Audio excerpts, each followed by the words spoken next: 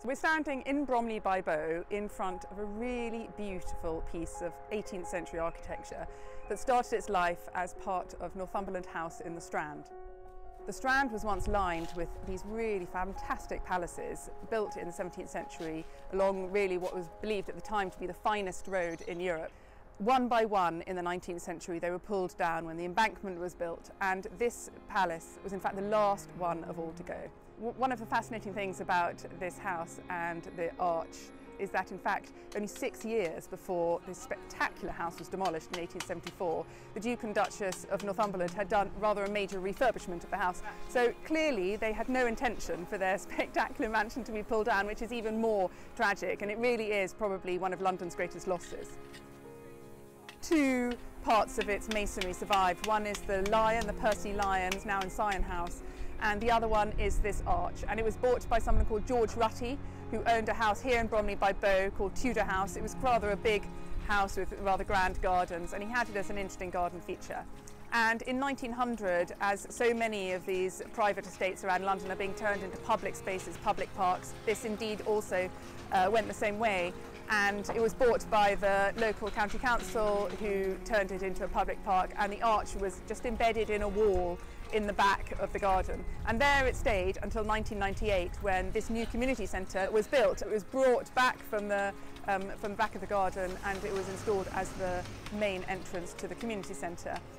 So few people know its history, and one of the reasons that we wanted to get involved at the Heritage of London Trust is it needed restoration. It had a really bad thick sulphation crust, which actually rather excitingly had not been cleaned off ever since it was in the Strand. So what we've just been restoring and removing is the original Victorian filthy crust from central London.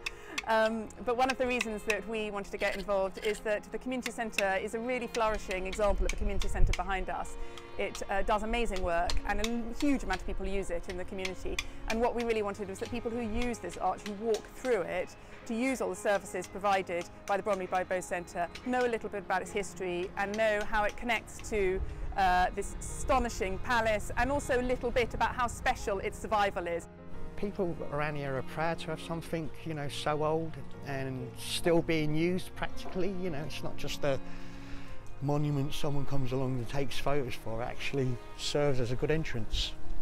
It always looked pretty dirty, and so when the opportunity came across for us to get funding to give it a good clean, we jumped at the chance. It's really easy to build stuff in a deprived community that serves the community, but we went above and beyond that. So it's, you know, we've used all the best quality materials, the best architects, the best builders.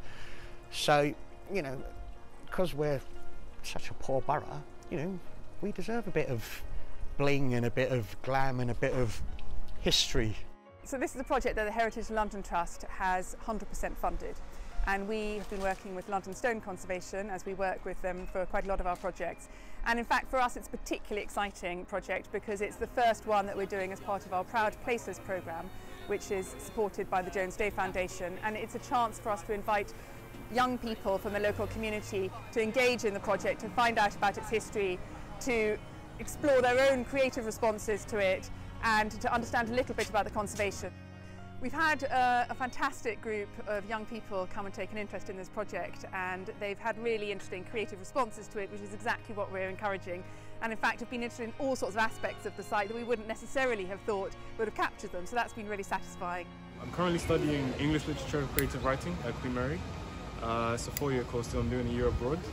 And to me, being able to take part in like restoration work and just understanding the history of the works, it's quite important, especially because for the next year I'm going to be doing a lot of my work is centered around London's history, especially with a lot of literary history and whatnot.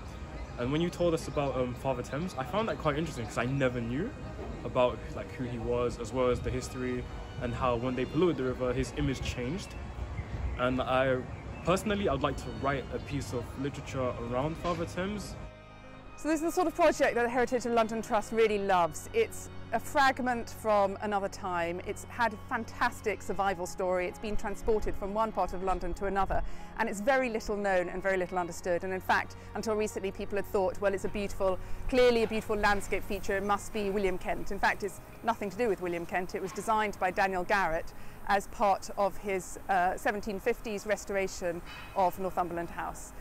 Interestingly, he did quite a lot of work in the north, but there are elements of London. He was a protege of Lord Burlington, and in fact part of Savile Row was designed by Daniel Garrett. So it's a kind of rather lovely connection to high fashion in Savile Row and the high fashion of Northumberland House, and then to have that here in Bromley-by-Bow in front of quite an ordinary street, just have this really beautiful architectural gem here in the centre of East London is really spectacular.